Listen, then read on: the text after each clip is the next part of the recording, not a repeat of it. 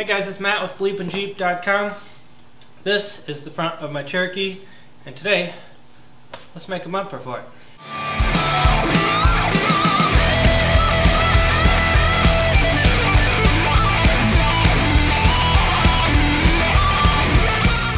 Okay, so this is the front of the Scorpion Crawler project I'm working on here. You can see we've already strengthened the frame up here. And one of the important factors is the ground clearance on this thing. Don't mind this is just holding the vehicle up right now, but I've cut out the section, the stock section that sits here. Usually it kind of swoops down like this, made out of sheet metal, and I put in this 2x2 bracing with some pieces on the end there. I've got it up a lot higher. Now I want to do the same thing with the bumper to keep the bumper out of the way as possible. So I'm going to keep the bumper as short as possible, just enough to get a winch on here, and I'm going to get it as high as possible to keep it out of the dirt, out of the rocks, to keep it from hanging me up. So let me show you what I've done. So the first step is to make a template. I like to use this foam core board, and this is going to be the top plate of the bumper. Now once I got that done, I made sure that everything was going to fit. Right here you can see where the winch is going to mount. It's just barely covering the edges of the winch so that those aren't going to get hit by the rocks first. It'll first hit the bumper. After I got that all cut up, what I did, I needed a bottom also, but the bottom didn't need to be as big. So I took this piece of template from the top section, and that is going to be my bottom section. So I'm going to have a top piece here. There's going to be about 2 inches, or 1 3/4 inches to be exact, and then there's going to be the bottom plate. So it's not going to be very thick, but that's the whole point. So this is going to sit right about here. Let me take you over and show you the steel version. So this is what I've been working on here. I've got the top plate, I've got the bottom plate, and then I've got this 1 3/4 inch DOM tubing. Whoop!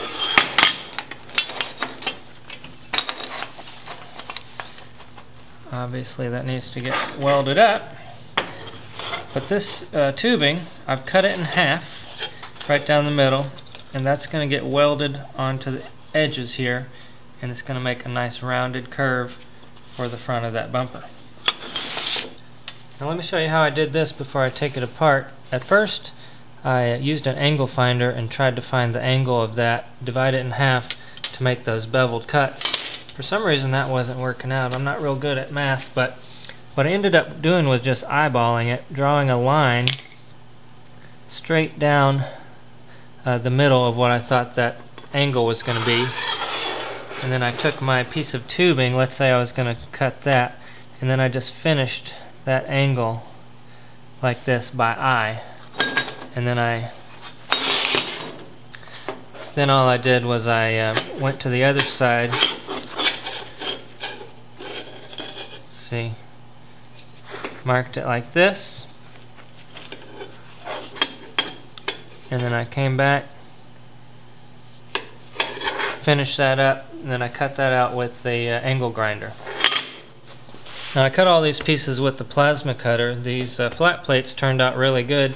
Wasn't real happy about this. When I tried to cut this tubing in half, I should have made a jig. I should have taken my time, made a jig, and made it where I could cut straight down the middle of this tubing. Instead, I just laid the tubing on the table, and I used my hand to bring that plasma cutter across. Turned out good on one side, like this, made a nice perfect bevel the way I need it for the welder. On the opposite side though, all the slag was left over, and the bevel was the opposite direction that I needed it. So you know, it's not a big deal. I'll be able to fix all that when I weld it up, but just wanted to show you guys that. Now let me show you the bottom piece of this. Right now I just have it held together with some magnets and some wood. So that's the bottom plate. I didn't take it all the way back to the back just to save some weight. It doesn't need to go all the way to the back. What I do need to figure out though is I need to figure out where the holes need to go for the winch. I also need to figure out where my my tabs need to go for the D-ring shackles. I'm probably going to put those on the bottom and have the D-rings hanging out from the bottom. That's just a pull point. If you don't know, that's where you put your D-ring shackle so you can attach it to pull somebody or have somebody pull you. So I don't have those yet. I can make my own or I can order one. So right now I have to keep that in mind. I'm also going to put some bracing probably in between the top and bottom plate. That way the winch won't bend this 1/4 inch top plate. And I'm going to try to make it as strong as possible so that I never have to rebuild this sucker.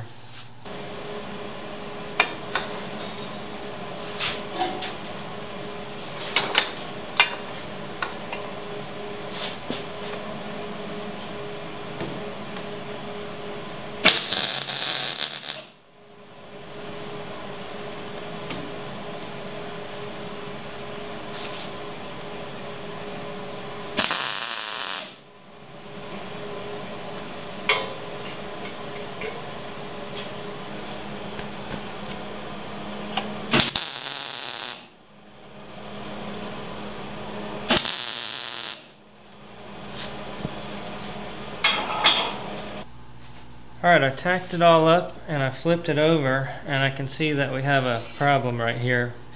When I plasma torched that other side, it got a lot thinner, and I didn't take that into account, but I got lucky because, check this out, all I have to do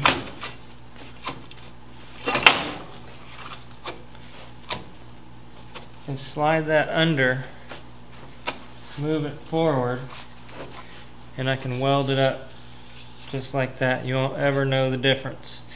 So that'll save me a lot of time from going back and having to cut more tubing in half. So I'm just going to do that. Might be a better solution anyway, because then you won't be able to see the bottom from the front. It'll look like it just rolls under.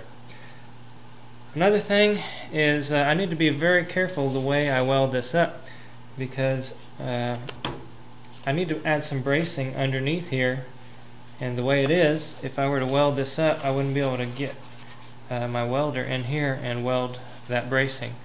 So I have to make sure I do this all in the proper order. And another thing, I need to drill those holes for the winch. I didn't really think about that yet. So lots more to do before I weld that piece on. Alright, so to find the holes for the mounting locations, let's go back to the template. I've looked it up. This is a winch for my truck that I've got here, but I've looked it up, and most winches are 10 by 4.5 for the bolt pattern. So I could sit there and measure this all day, but I think what I'm going to try to do is just pull this over the edge. I'll measure it too once I'm done, but I'm just going to poke something sharp up through there and wiggle it out. That'll tell me where the holes are.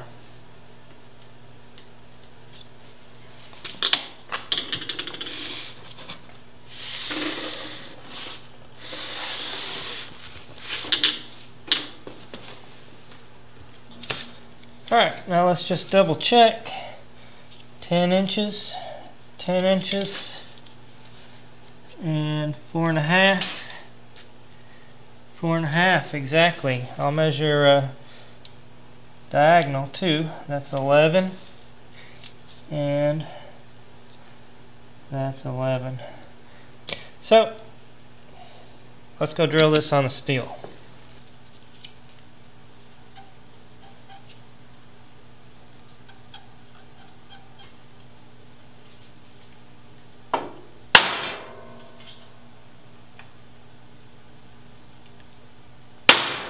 Alright, so let's use a step bit to drill out this hole to fit this bolt.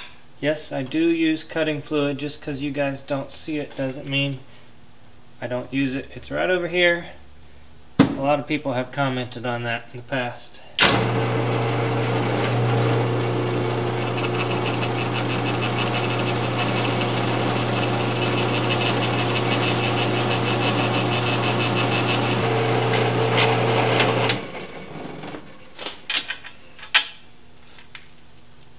I think that's it.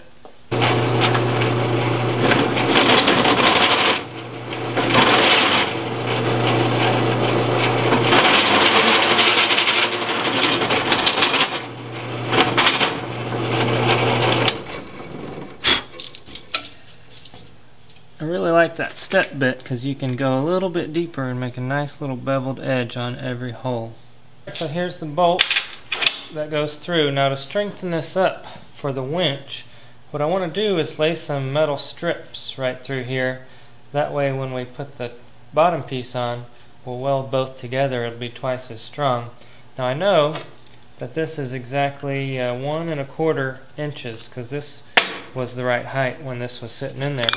So what I need to do is find some metal strips that are 1 1/4. I've looked through my whole scrap pile. I don't have anything like that. So I'm going to have to make my own. I've already marked it out here. Let's take it to the plasma cutter and then we'll lay these down and weld them in.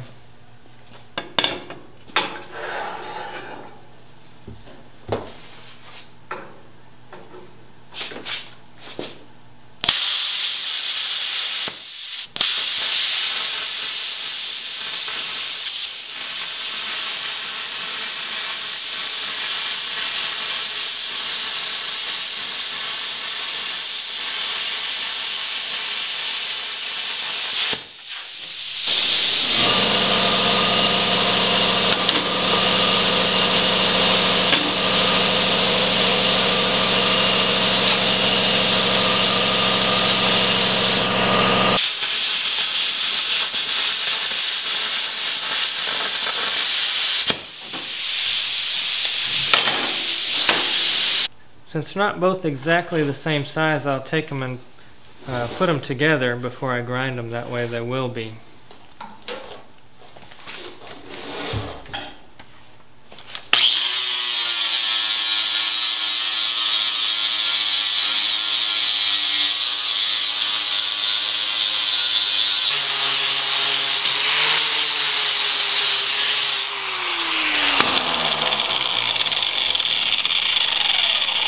Alright, once both edges start to grind, you know that they're both the same. And I just need to grind the extra off the edge of that one. Alright, here's what I want to do now. I want that to sit in the front of the bumper in that little round piece. So I'm going to bevel that with the angle grinder. I've clamped them both together so I can do it in one swoop here.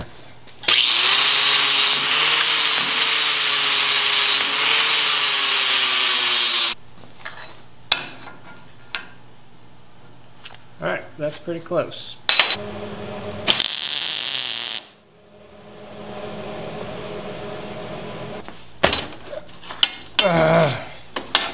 You know what? Right after I tacked this, I broke it off because I realized I just made a huge mistake that cost me probably 45 minutes there. I didn't account for, remember when we dropped this down underneath to take up that gap that was right there? I didn't account for that, and therefore these pieces didn't need to be 1 1/4. All they needed to be was 1 inch, which I have plenty of that lying around. So I just wasted my time making those brackets. At least I'll have them for something else, maybe. Alright, so back to the drawing board. All I need to do is recreate these brackets, but in 1 inch.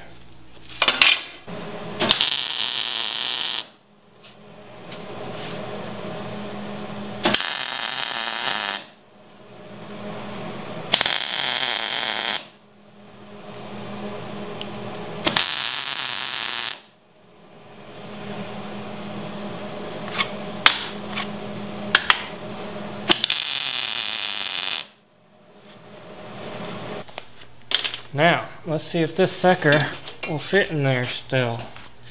I don't remember which way is up now. Alright.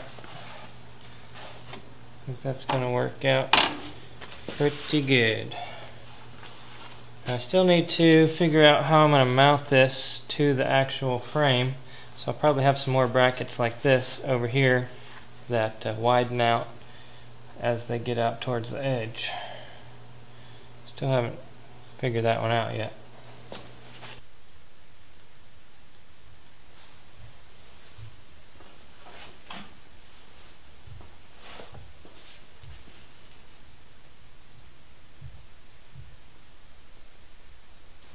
Okay guys, so I've got the bumper just sitting up here temporarily on a jack to make sure everything looks good. And there's two things that I'm not happy with at the moment. One of those is I've got this way up here, nice ground clearance, very high. But the problem is the frame is way down here, so I'm going to have to transition from this bottom point of the frame where the bumper bracket needs to go up to here.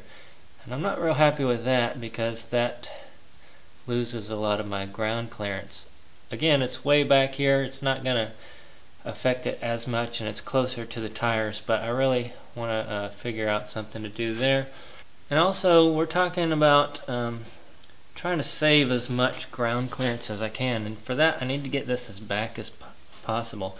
Now, I've got it pushed back as far as it'll go already, but once I got it up here I was looking, and if you'll notice right here there's a gap between the radiator and this front grille, which is probably a good 3 or 4 inches.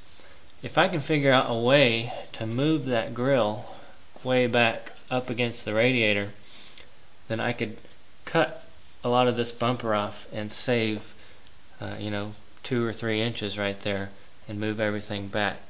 What I'm really trying to go for is a 0-degree approach angle. So that means that my tires would be sticking out in front of my bumper, so I could approach a wall, say a brick wall, and just climb right up it without my bumper ever hitting. So for that I need to get everything pushed back as far as possible. Now I was thinking about a lot of the questions that you guys are going to have, and I'm sure one of them is going to be, why don't you just put the bumper, the winch up under here by the flywheel? And I could do that, but I would lose, it would be tucked in nicely, but I would lose a lot of ground clearance up underneath here, probably 5 or 6 inches. So that's one question I was thinking about. And then there was one more. Oh, I was thinking you guys are probably going to ask why I cut these tubes in half and why I didn't just use full tubes and set this on top of it. Well, if you can picture it, if you did that and you set this 1/4 inch plate on top of a full tube, it wouldn't sit nice and flat here. You'd have this 1/4 inch drop where it came over the lip. So with this, it just is going to come off. Once I get this welded up, it's going to come off and just be perfectly rounded, like it was made that way. Alright, so all that said, I'm going to put the camera down so I can get to some work here, and I will get back with you here in a little bit and let you see what I figured out. Alright, so I went ahead and finished up this bumper. Well, I almost finished. I'm still waiting on something in the mail, a D-ring shackle tab that I'm going to weld underneath here so that I can put a D-ring on here, have a place to pull. But otherwise, I've finished it up. Went ahead and just completed it without filming it because I was getting kind of frustrated with this. It's taken way too long. But let me tell you what I did. I took 1.5 inches, or 1.25 inches, I think it was, off of the back side here. And you can see right here I notched it out, and that way I could push it back further into the frame. And that gets me the minimum bumper that I can have and still put a winch on the front of it. Let me show you the back here, and then I'll put it on the Jeep and show you that.